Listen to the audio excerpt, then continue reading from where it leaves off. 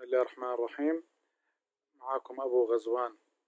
اليوم راح نتحدث عن مسدس من شركة عريقة اسمها شركة fnherstal، شركة بلجيكية الأصل، لكن تم إنشاء مصنع في الولايات المتحدة وتم تبني هذا المسدس. طبعا المسدس اللي معانا اليوم اسمه FNP 9 عيار 9 ملي، وراح إن شاء الله إنه نشرح لكم عن المسدس معظم التفاصيل وكيفية فكه وتجميعه. تابعونا. الآن نتحدث عن محتويات الصندوق. طبعا الصندوق مصنوع من مادة البلاستيك المقوى، وهو صراحة يعني صلب يحافظ على المسدس ومحتويات الصندوق. نفتح الصندوق. بسم الله. طبعا محتويات الصندوق مثل ما انتم شايفين معانا المسدس FNP 9، مخزنين، كتيب، وبطاقة مكتوب عليها الشخص اللي اختبر المسدس، ومع طلقة التي تم اختبارها.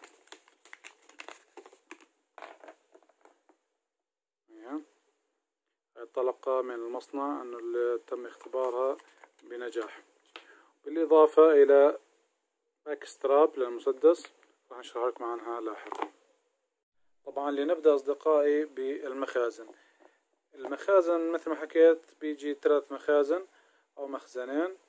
طبعا المخزن مصنوع بطريقة جميلة وتصميمه جميل وماتيريال قوي معدني وطلاؤه ممتاز، يعني صراحة متعوب على المخزن، يعني مش وصناع.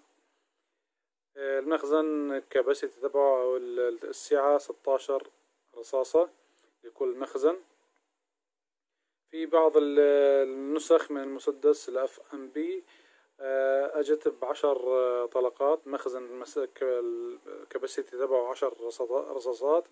طبعا بسبب قوانين بعض الولايات في أمريكا أنه مسموح لك بس 10 رصاصات في كل مخزن.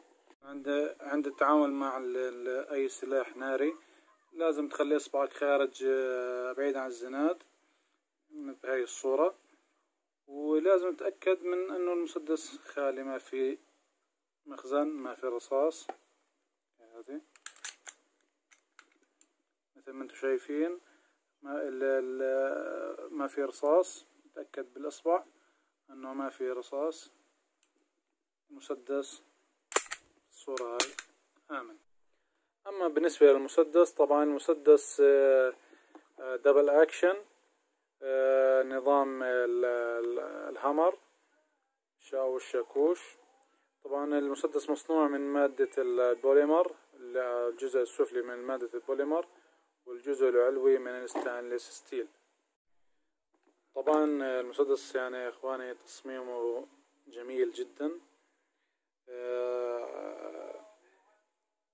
يعني تصميمه يعني تقريبا بيجي بين الجلوك. طبعا الجلوك معروف يعني شو الجلوك، والسيك ساور من حيث آلية الفك والتركيب. طبعا المسدس بيجي له ديكوكر أو مرجع الهامر الشاكوش لوضعية الاستعداد، وبيجي على الجهتين للأشخاص الشماليين أو اللي بيستخدموا اليد اليمنى، يعني ما راح يواجهوا أي مشكلة لأنه على الجهتين بيشتغل أموره تمام. طبعا في السلايد ريسيت، برجع السلايد لوضع الإطلاق الوضع الطبيعي. بيجوا هون زر فك المسدس. يعني المسدس تصميمه بسيط وجميل. طبعا بالإضافة إلى الماج ريليز أو الكبسة اللي بتزيل المخزن. المسدس طبعا دبل أكشن. الإطلاق من وضعية الدبل أكشن بدها 10.5 باوند تقريبا، أو 10 باوند عفوا. والإطلاق من وضعية السنجل أكشن بتيجي 3.5 باوند. طبعا المسدس يعني خفيف نوعا ما. طبعا وزن المسدس من غير مع المخزن من غير رصاص تقريبا وزنه 830 غرام. اما وزنه مع لما يكون فول لودد معبى المخزن كامل 16 رصاصة بيكون وزنه تقريبا كيلو 80 غرام. المسدس طبعا مثل ما حكينا تصميمه جميل. بيحتوي ايضا على سايد 3 دوتس يعني 3 نقاط بيض.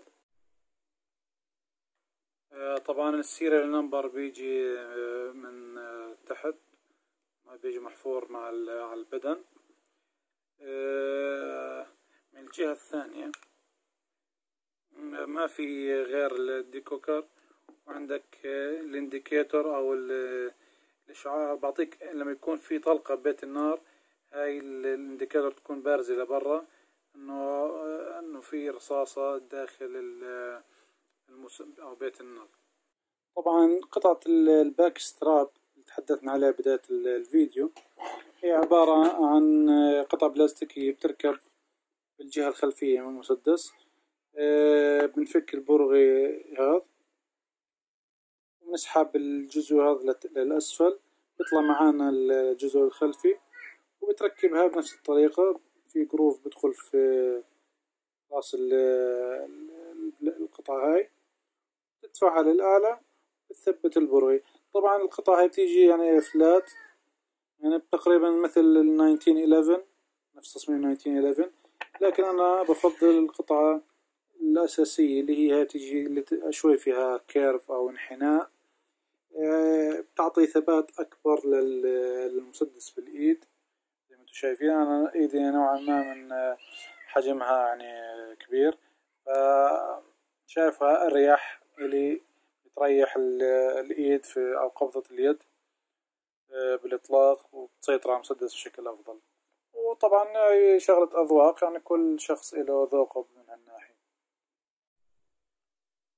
طبعا المسدس بيجيله ريل أو سكة تقدر تركب عليها اكسسوارز للمسدس مثل ليزر أو ضوء.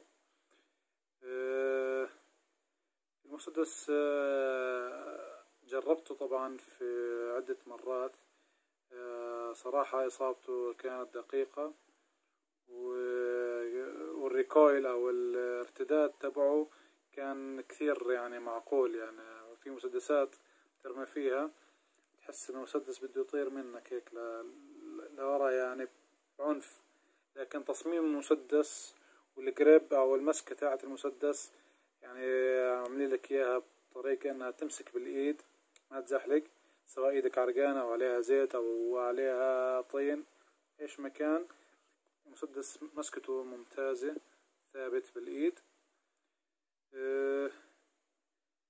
طبعا بالنسبة لأبعاد المسدس يعني من أنواع المسدسات اللي تقدر تعتبرها كومباكت، اللي هي اللي ممكن تحملها بشكل يومي معك. المسدس طوله 7.4 إنش، الارتفاع تبعه 5.4، والسمك 1.55. طبعا سبطانة المسدس طولها بتيجي 4 إنش. طبعا والمدى المؤثر أو القاتل للمسدس عبارة عن 55 يارد حسب المانيوال. الآن المسدس زي مثل ما حكينا أنه يعني بيخدم الشخص اللي بيستخدم باليد الشمال أو بيستخدم باليد اليمين من ناحية الديكوكر. أما من ناحية السلايد ريليز فهي موجودة فقط على الجهة الشمال. تمام. تصميم المسدس يعني جميل جدا، بيحتوي على هاي الجروفز اللي بتساعد عن عملية سحب الأقسام. طبعا أنا كنت أتمنى أنه يكون في عليه جروفز من الأمام، لكن أتوقع في الإصدارات الحديثة نزلوا منه بيكون في جروفز على من الأمام اللي هو fnx FNX اللي هو الموديل الحديث من FNP. الآن خلينا نورجيكم كيفية فك وتركيب عفوا المسدس، وهي طريقة صراحة بسيطة ما فيها أي اختراع، لكن عشان اللي حاب يعرف كيف فك هذا المسدس اللي بتنطبق على عدة أنواع المسدسات صراحة، يعني مثل مسدسات السج معظمها نفس الطريقة، وهي كالتالي. طبعا متأكد كمان مرة المخزن فارغ، الجوف أيضا فارغ ما فيها الرصاص، مسدس آمن. بنرجع الأقسام للخلف، بنضغط السلايد ريليز للأعلى، فبتمسك في السلايد تمنعه انه يتقدم. الآن نضغط هذا الزر للأسفل، بنثبت الأقسام باليد اليسرى أو اليمنى حسب كيف مسكتك، لكن اللي منع المسدس انه ينتفض للأمام بسرعة، ومننزل السلايد ريليز على محل. المسدس الآن عبارة عن جزئين رئيسيات. نيجي الآن للجسم المسدس. مثل انتم شايفين جسم معظمه من البوليمر، لكن هون في السكة بتيجي من الستانلس، وهنا السبورت على السكة أيضا، ومجموعة الهمر تيجي معدن كامل تمام. هاي مجموعة الزناد، هاي فقط الأجزاء المعدنية اللي في الداخل، أما باقي المسدس من البوليمر. نيجي للسلايد. طبعا السلايد متكون من 3 أجزاء رئيسية، اللي هي الجسم السلايد، والسبرينج اللي عبارة عن ضغطه للأعلى هيك يكون طلع معانا، والصبطانة أو البرل اسحبها للأعلى هيك انفك، أو 3 أجزاء أو 4 أجزاء رئيسية للمسدس تم فكها. طبعا بالنسبة للسلايد، السلايد صراحة مصنوع بطريقة جميلة، مبين عليه هاي كواليتي. بشرح لكم شغل بسيط عن السلايد. طبعا هاي الإبرة أو بدايتها، أنا مخرج الإبرة تضرب بالرصاصة.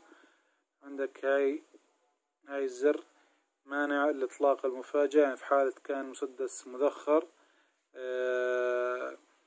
في طلقة ببيت النار وقع منك المسدس، ما مستحيل يطلق المسدس لأنه أو يطلق بشكل يعني بالغلط أو بشكل عفوي، لأنه هاي القطعة موجودة، هي بتمنع الرصاصة أو الإبرة أن تضرب الطلقة من غير ضغط الزناد، يعني هاي موجودة يعني لأجل السيفتي، من ناحية السيفتي. طبعا السلايد مصنوع بالكامل من ستانلس ستيل. عندك هنا بيجي النتاش، بنفس الوقت انديكيشن انه في رصاصة، لما يكون في رصاصة ببيت النار تلاقي الانديكيشن عامل هيك لبرا علي.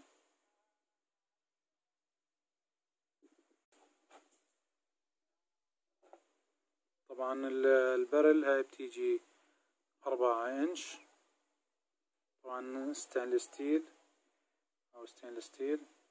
طبعا بتيجي هنا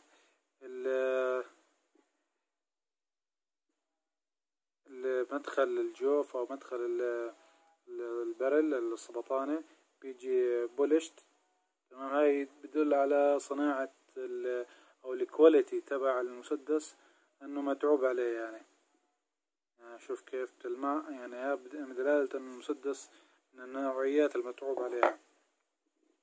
بالاضافة السبرينج، طبعا السبرينج بيجي مدهون باللون الاورنج هذا في النسخة هاي، ومع الجايد تمام. الآن خلينا نجمع المسدس. المسدس بتجمع بسلاسة، يعني سهل ما في اختراع. بنحط البرل محلها طبعا القايد عشان ما تخربطوا، هاي بتكون باتجاه هذا، والجهة السوداء بتكون باتجاه مخرج او للخارج. هيك بيكون جمعنا السلايد. تمام، هيك شكله بيكون من الخارج. تمام، والآن نيجي على المسدس او البدن. نحط المسدس السلايد على السكة بالشكل هذا، نمشي معاه للآخر، نسحبه للخلف، ونكبس الزر هذا، برجع أموره طيبة. ونعمل ريليز للسلايد